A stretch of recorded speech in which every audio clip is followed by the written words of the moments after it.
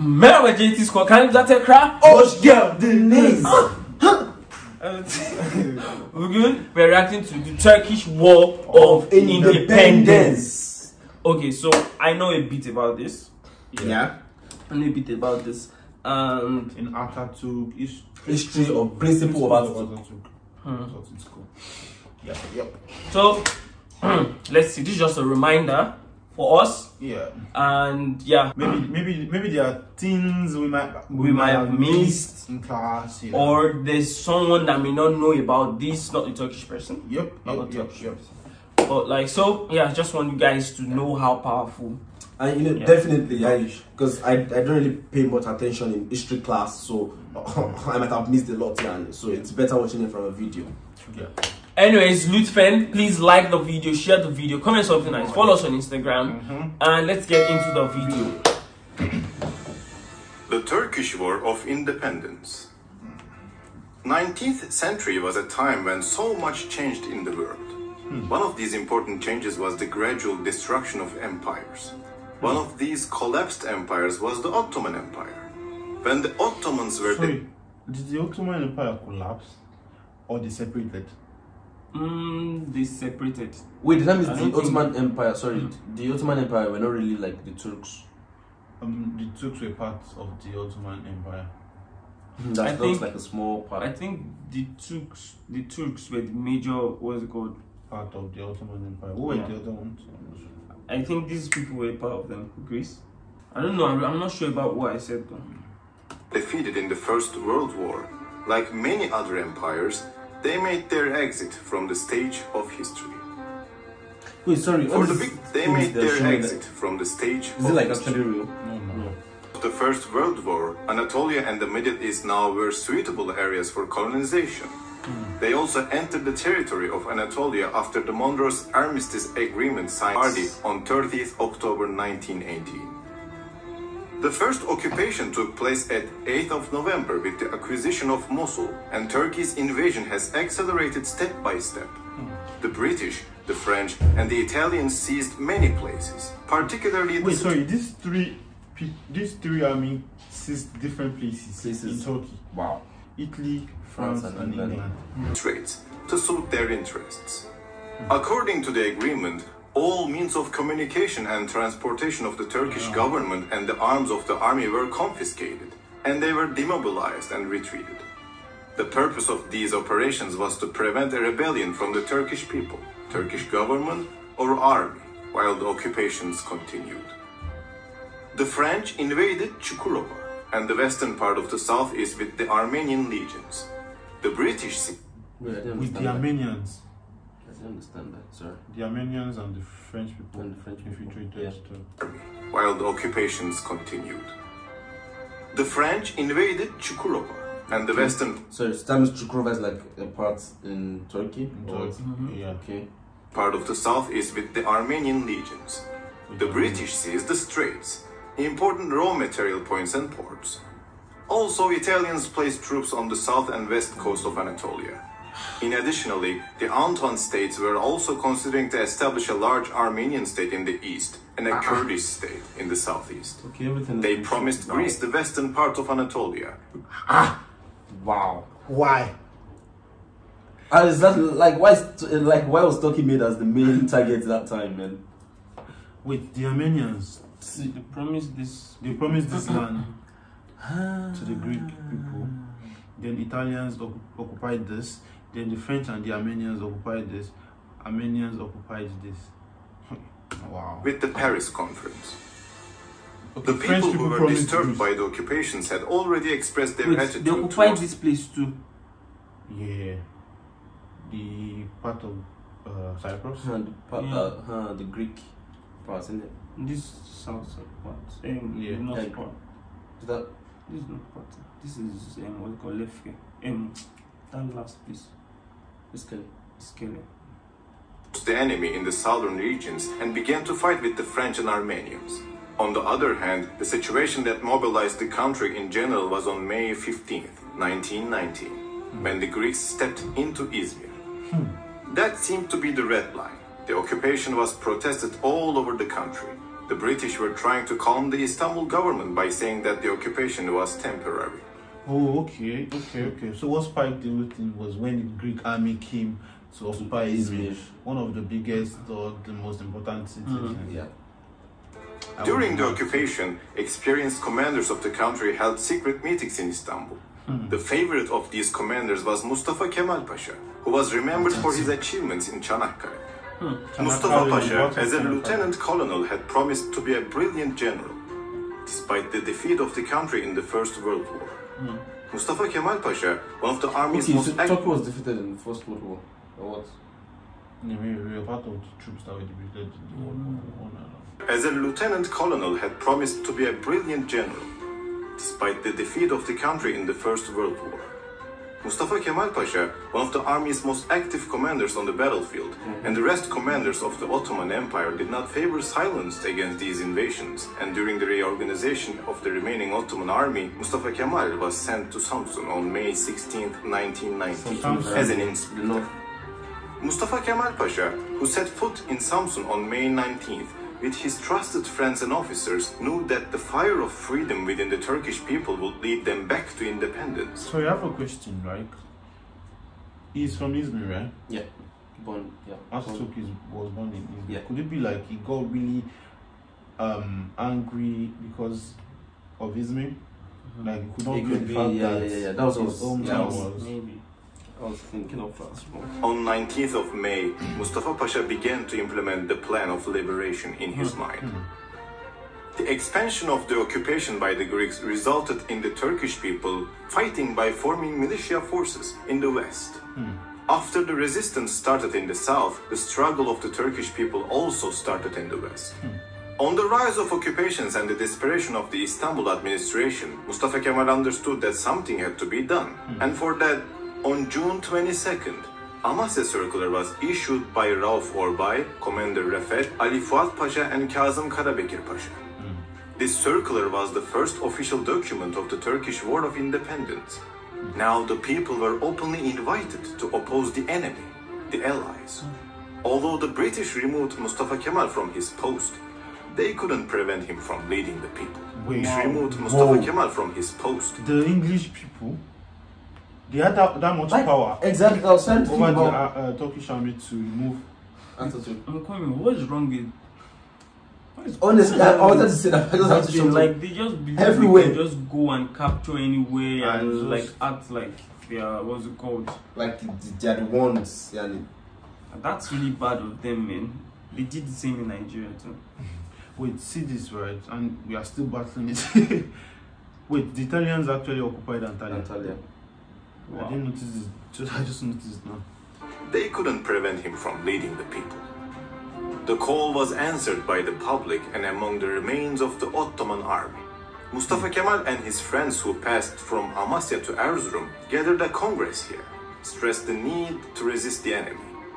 At the same time, the commander of the Ottoman troops in Erzurum, Kazım Karabekir Pasha, stood next to Mustafa Kemal and was one of the biggest supporters. Mustafa Kemal passed from Erzurum to Sivas. In So September, all those travel years that I was doing was just Was to like just mobilizing, connection and stuff. Army and an army Yeah. to go against the oppressors. Damn! 1, 2, 3, 4, 5, man. Imagine traveling. That would be like on a horse or something. I think horse, yeah. Damn. Another congress was held with the participation of participants from all over the country, and the decision taken at Erzurum Congress gained a national identity. Now the Turks were determined to resist the occupation. With the decision to gather the closed parliament in Ankara, Mustafa Kemal opened the National Assembly on April 23, 1920, and was elected president of the Anatolian government. The Turks then rolled up to their arms to maintain the resistance with a regular army rather than militia. The Turkish War of Independence was organized to fight against the enemy on 3 different fronts. Regular troops in the east managed to defeat the Armenians, while the west was trying to form a regular army when the Greeks' occupation continued. The Armenians, while the west was trying to form a regular army when... Wait, so when the army started fighting, When they started pushing it, started occupying the space and stuff. advancing. the Greeks' occupation continued. Afyon, Thus, Bursa, towards the end of 1920, the Turks secured the eastern sides. At the beginning of 1921, while the newly organized troops under the command of İsmet İnönü fought with the Greek army, while the Turkish militia forces on the southern front harassed the French and the Armenians and brought them to the point of withdrawal. In July 1921, the Greek army defeated the Turks during the battles and threw them to the east of the Sakarya River. Now the Greek army was financially and morally supported by the British. Seeing Damn! You remember when they first occupied Izmir, they said something like it's just going to be temporary. Yeah. That's what they all say, like, it's just going to be temporary. for a while. Temporary. Man. this as an opportunity, the Allied powers wanted to push the Greek army into Ankara and force the Turks to accept the Treaty of Sevres. Also, the withdrawal of the Turks gave them hope. Things weren't going too bright for the mainland government. The enemy was very close to Ankara and could not be stopped. The Istanbul government tended to see Ankara as responsible for what happened. If the Turkish army in Anatolia could not stop the enemy, things would be worse for the Turkish state than calculated. The president of the Ankara government, Mustafa Kemal Pasha, took over the command of the army, and Battle of Sakarya, which started at August 23rd, ended. Sorry, so just like a commander changed the whole story. They started pushing them back. Damn! What kind of courage? What kind of courage, or like what of, you understand, could you like put in the mind of the army? They taught us that they say something like, you must be ready to die. But I'm not saying this, I'm ready to die alone. There's a way he said it, like, Yeah, I can't remember. you guys be ready to fight, or I'll be by your side. No, it's different from kind of commanders that will tell you just go and die. Yeah. But it's going to tell you, okay, I'm going to be there with you guys. So it's not like there was maybe like an increase in army or something. Just change. It's just about No, I'm guessing, of course, they will reinforce. Like after retreating, of course, like you cannot just go out with the same tactic and like the same. Yeah. But it's not like considerable number, like of course, they double the army or anything. That's insane. With the victory of the Turkish army on September 13th. This was a turning point for the Turks. After this great victory, the Italian and the French realized that the Turks would win the war, and they gradually began to withdraw from Anatolia. The Ankara government reassured itself with its victory and instilled great hope. This time, Ankara was the main main target. Capital, what? No, Istanbul was the capital then. Was the capital. But you know, like to my own knowledge, you know, Ankara is like at the middle. So I think what these people were targeting were to like get to Ankara, but Turkey were like preventing it from. Are you sure Ankara was in the capital? For salvation. The Greeks lost their ability to attack after their defeat and went to defense to protect their territory. But the Turks did not want to leave even one enemy in their But why are they saying their territory? I don't understand. But the Turks did not want to leave even one enemy in their homeland. Their preparations for a year, and this time they would fight to the end. Oh, they made on a 26 preparation August for a 9th. year. They prepared for a year. Imagine every day. 1922, the Battle of Dumlupınar started. The war ended on 30th 1922. The Battle of Dumlupınar started. The war ended on 30th of August with the overwhelming victory of the Turkish side. From this date, the Turks attacked on a wide line and drove the Greek army towards the shore. On 9th of September. This is when they said Atatürk threw like Greek army into the sea. Yeah, that was when they were making jokes that Greek people can swim. Are very good swimmers. Izmir was liberated from the occupation, and the Greek army, as the Turks called it, got poured into the sea. After the withdrawal of the occupation forces on the shores of the Marmara in October 1922, a ceasefire agreement was signed between the Allies and the Turks. Okay, so you know what? I'm sorry. British, those guys are. They're just like. To be honest, they push you to do. They are not strong. Exactly, that's what I was going to say. War and all of that, but they like acting. They're just like trying to hide under the stronger. Like trying to be on the winning side. It's more they are like really they work with their brains. Yeah. The way they occupy, they don't fight you to occupy your. Yeah, when they notice like the Greek ones are they sign the very smart, man. the War of Independence ended with Turkish victory, and the Straits and the Thrace were given to Turks without a fight. Mustafa Kemal Pasha, who led the people in this war, turned to diplomatic victories after lifting so I have a the question, Sultan. right? I have a question. Like, the Italians occupied Antalya, right? Like, this part of Antalya, there will still be like Italians here, right? Yeah, There should be. I feel like, or at least mixed Italians. Yeah, because I think Izmir. Yeah. I think Izmir. I think there are some like Greek people. Greek people in Izmir. And I think there might be Erdinet. I need to go to Erdinet. British people rather. Ultimately, The the French Republic people was here proclaimed in on Antwerp, 29th of October 1922 in I Turkey. don't think they're French. Mustafa Kemal Pasha, who later took the surname Atatürk, was elected the first leader of this new regime and state. Okay. That's Turkey for you guys. That was some. Did you hear the Izmir march at the end? And state.